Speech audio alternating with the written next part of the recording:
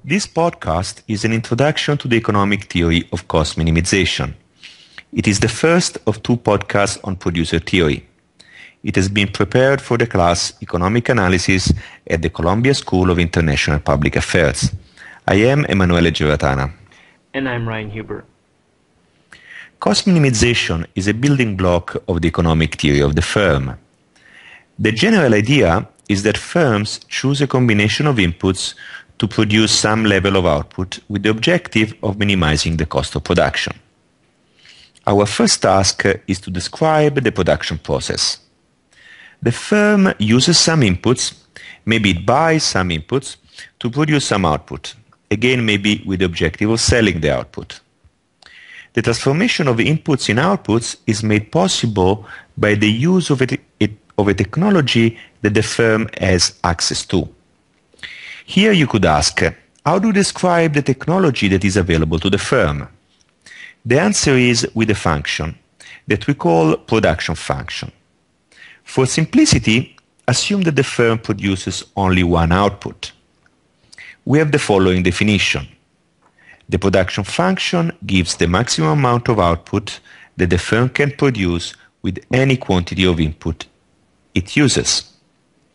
Denote with Q the quantity of output produced by the firm.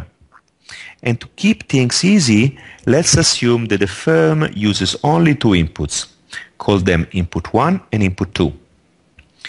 Denote with X1 the quantity of the input 1 used by the firm, and with the X2 the quantity of the input 2 used by the firm.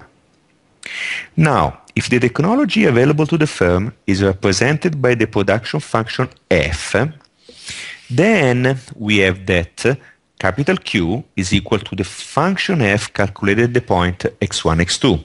That is, the quantity produced by the firm is the maximum amount of output that the firm can produce by using x1 units of input 1 and x2 units of input 2. Is it clear? Not really. Can you give me an example?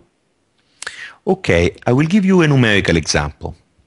Consider the following production function.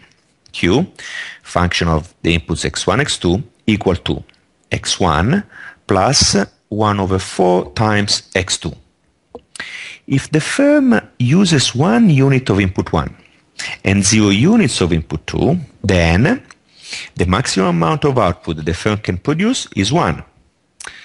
Now, if the firm uses 0 units of input 1 and 1 unit of input 2, then the maximum amount of output that the firm can produce is 0.25.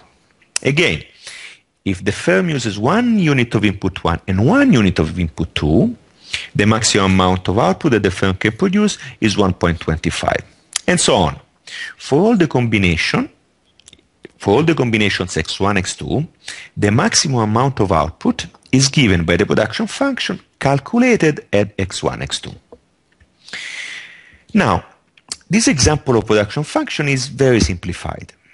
However, it allows to discuss an important assumption that we make. That is, in general, there are different ways to produce the same amount of output. Is this assumption clear? Yeah, I think I get it. In the example before, you could produce 1 unit of output by using 1 unit of input 1 and 0 units of input 2, or 0 units of input 1 and 4 units of input 2. That's right. And in fact, in many other different ways.